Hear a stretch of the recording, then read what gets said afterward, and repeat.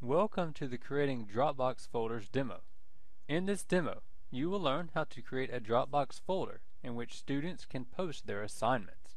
By the end of this demo, you will have Dropbox folders set up and ready to use in your course. First, log in to your D2L Brightspace account and go into your course. On the gray course navigation bar, click on the Dropbox link. Click on the New Folder button. Under the Properties tab, in the Name field, type in the name of your Dropbox. Example, Project 1. In the Folder Type field, you can choose Individual or Group Submission. If you want to use the Group Submission option, you will need to have groups already set up. Categories are used to organize the Dropbox page. In the Category drop-down menu, if you decide to use categories like homework or extra credit to organize your Dropboxes, you will need to first create them using the New Category link. Example, click on New Category link. Type in the name of your category and click the Save button. Now you can select the category from the drop-down menu. The Dropbox can be connected to the gradebook. If you haven't already set up your gradebook, do that first and then return to the Dropbox. If you need help, view the Creating Grade Items demo.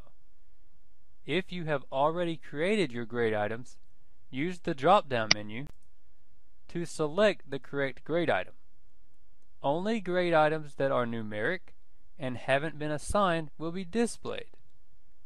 Select the grade item you want. If you want to add an additional grade item in a category, use the New Grade Item link. In the Out Of field, type in the maximum points of this assignment, such as 100.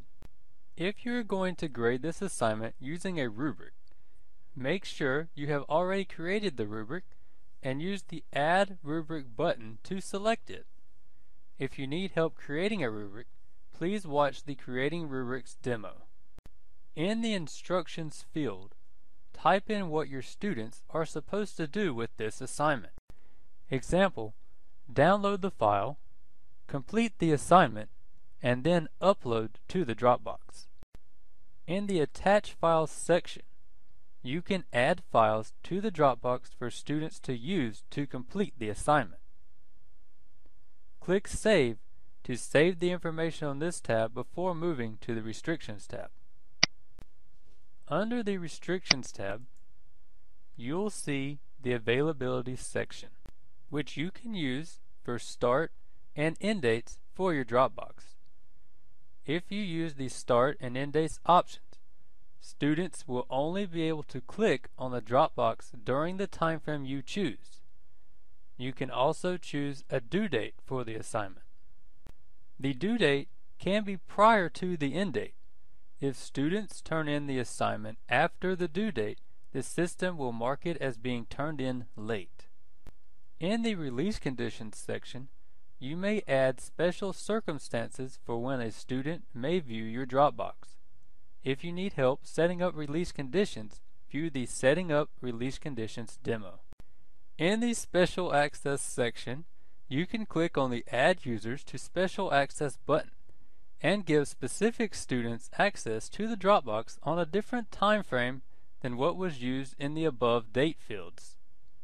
This is normally used if specific students missed the assignment for an excused reason and need to have it available on a different date than the rest of the class. When you're finished making changes, click on the Save and Close button. If you want to create another Dropbox, select Save and New. You have now successfully created a Dropbox folder.